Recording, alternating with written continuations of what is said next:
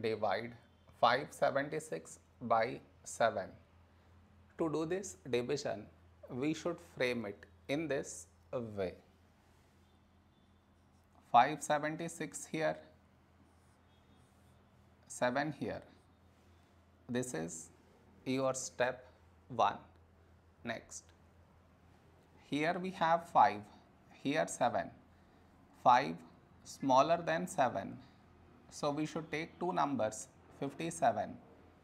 A number close to 57 in 7 table is 7 8s 56.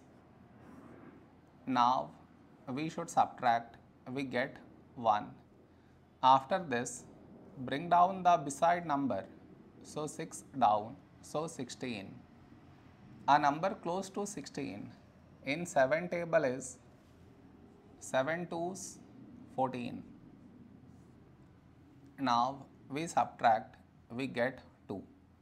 After this, no more numbers to bring it down. So what we do is, we put dot, take 0. So 20. A number close to 20 in 7 table is 7 2s 14. Now we subtract, we get 6. After this, we already have the decimal, so directly take 0, so 60. A number close to 60 in 7 table is 7 8s 56. Now we subtract, we get 4, and the division continues.